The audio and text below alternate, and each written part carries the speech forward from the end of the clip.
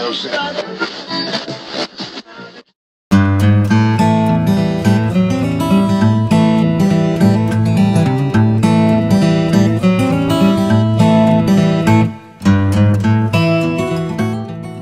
Middle School and the quest for the perfect pollen.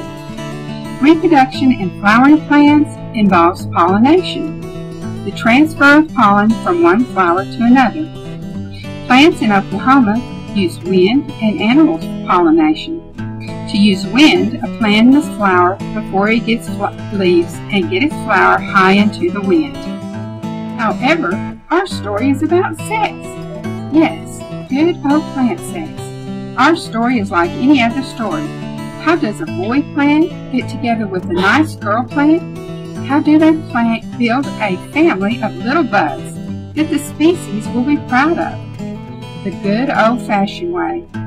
Call in the matchmakers, the pollinators, who will fly or crawl from one plant to another in search of the perfect pollen.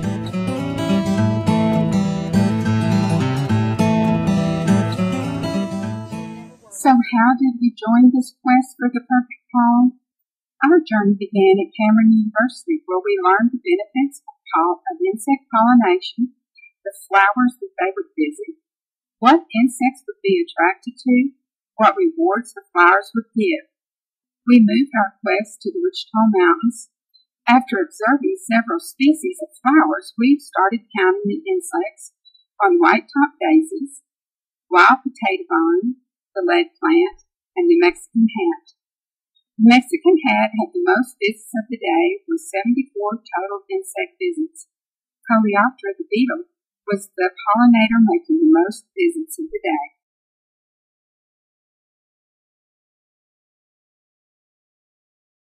The Hymenoptera, the bee, is attracted to strong colors, like blue, purple, and yellow. They like a strong scent with nectar as a reward, and they need a landing pad-shaped blossom to land on. The Hymenoptera, the beetle, is attracted to green or white blossoms with a strong scent. Diptera, the fly, is attracted to light colors, and they prefer a flat landing pad with nectar as a reward. Lepidoptera, the butterfly, is attracted to bright reds, and they need nectar as a reward. They need tubular blossoms with a landing pad area. After making observations at the Wichita Mountains for 2 days, we questioned, would the same insects in eastern Oklahoma be in search of pollen on the same species of flowers that had already been observed in western Oklahoma?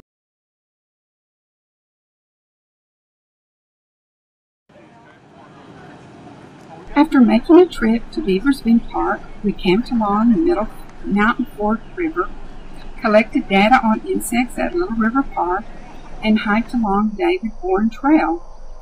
At Little River Park, observations were made on white-top daisies, mallow poppy, echinacea cornflower, and garden tickseed. Most visits were made to echinacea cornflowers by Hymenoptera, the bee making the most visits. Each stop along the quest for the perfect pollen, we were privileged to explore Oklahoma's bountiful wildflowers and abundant pollinators. Although we did not find one perfect pollen, we did find that for most pollinators, it's a matter of taste. The perfect pollen is always out there waiting to be found. That's why every flower still offers itself to the pollinators with the promise of reward. We ended our search with a float down the Mountain Fork River south of Broken Bow Lake with appreciation for what we have learned.